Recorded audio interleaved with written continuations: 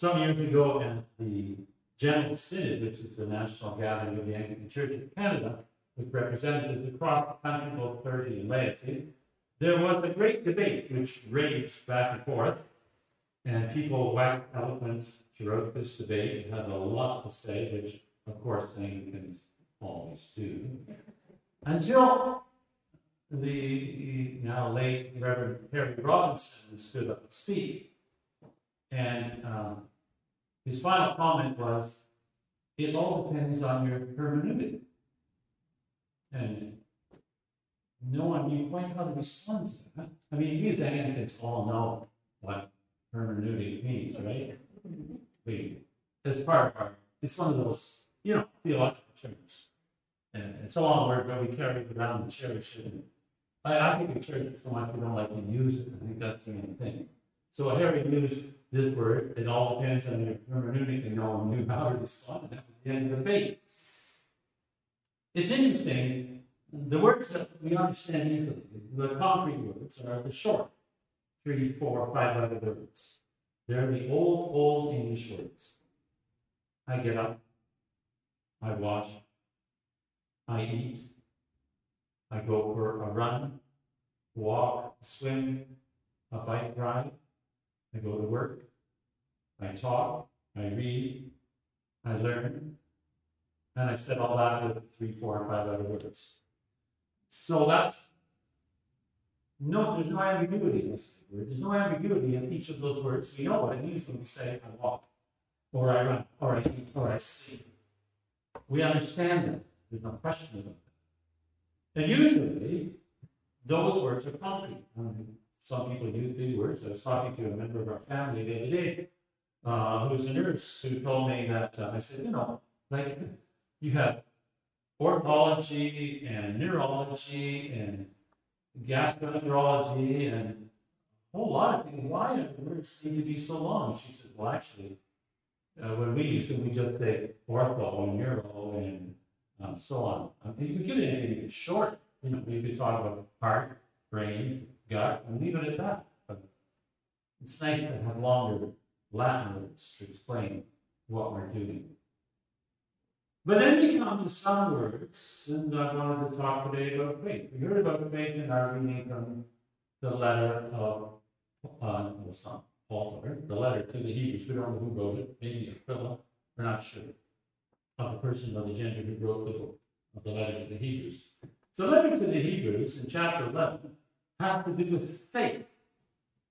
And that letter says a lot about it. Now, faith is one of a few of our religious words that we don't have such an easy time describing. Remember, a few weeks ago, we read from 1 Corinthians 13, and at the end of 1 Corinthians 13, Paul says, and so remain these three, faith, hope, and love.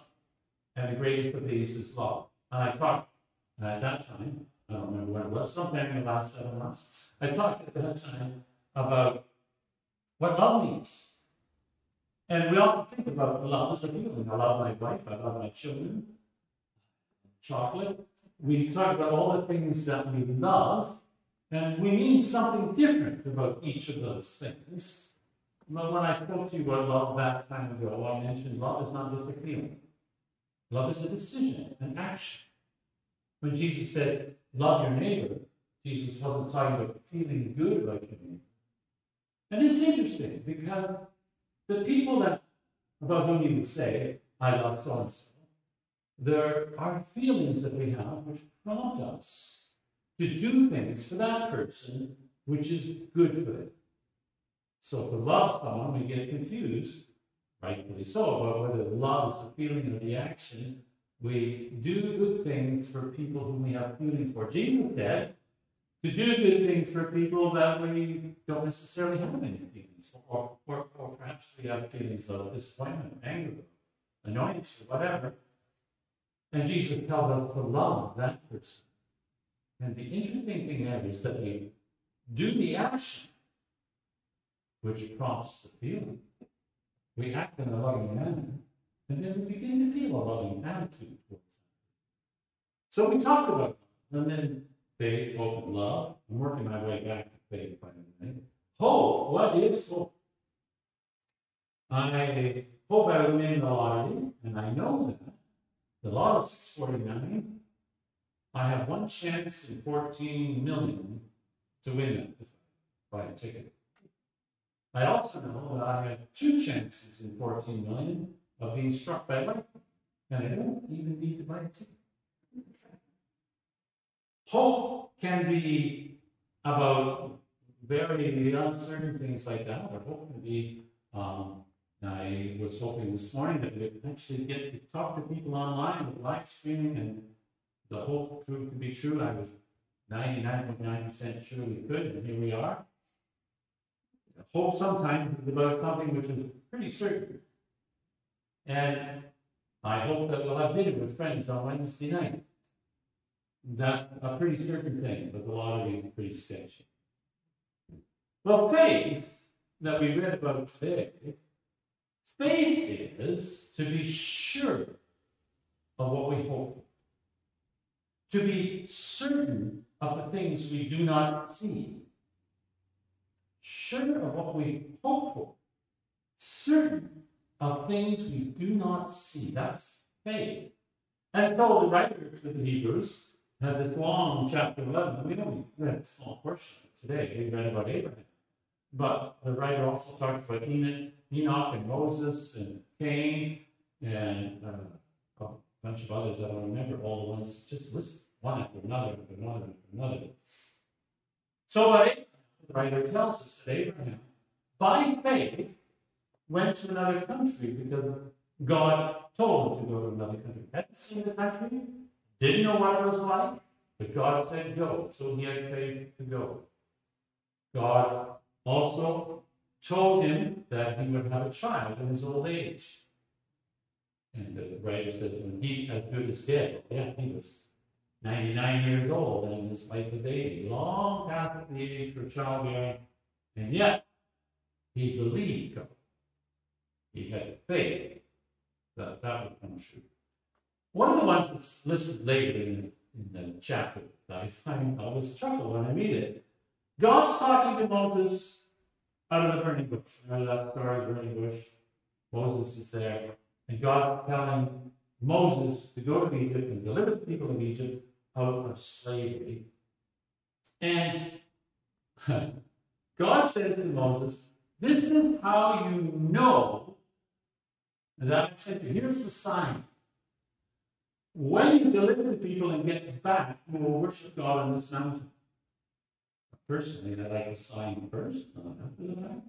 But there was God promised that the proof of his promise was an after the fact event. And that's really what faith is about. Faith is taking a step when we don't know the result. So we have faith, the sun will come up tomorrow morning. We've got a lot of evidence to indicate that. The toddler has faith that the parent will catch the toddler when thrown in the air and they laugh and giggle. They have faith in that from previous experience. Maybe the first time they were scared, but after that, they got to like it. Most kids, I think. Maybe some don't. So we have faith. Not about certain things. But we have faith in certain people. So to have faith about heaven is to have faith in God. In our reading today from the book of the prophet Isaiah, chapter 1, we read how God says, I've had enough of your new moons and your Sabbaths and your endless trampling of my courts. I don't need the blood of bulls and goats, and yet, wait a minute. That's exactly what God had told the people of Israel to do through Moses. Here's the list of all the things you need to do and what days you have to do. New moons and Sabbaths and sacrifices here and sacrifices there. And that's what they were doing. But the problem was that they were doing it without faith. They did not have faith in God. They had faith in their own ability to make a transaction with God. I sinned, I paid the price, I'm good to go. And that's what was going on. They trampled the pool. They did not care for the needy. And so Isaiah, speaking on God's behalf, brought the strong word of the Lord against them, with, at the end of the chapter, a promise of redemption if they would turn their hearts. Jesus, in our passage today, talking to his disciples about storing up treasure in heaven. For where your treasure is, there will your heart be also. Sell what you have, give to the poor. Do good works, do good things. Be always ready, always waiting. When you're in that state of mind, when you live expectantly for God, trusting in God, hoping for God, hoping in the thing that you don't see, then you have faith. Faith is a gift that God gives to us. May God grant each one of us a faith that can move mountains, a faith that holds us secure in the hands of God until the time when we see Christ face to face, in the place where our heart already is stored up in Him.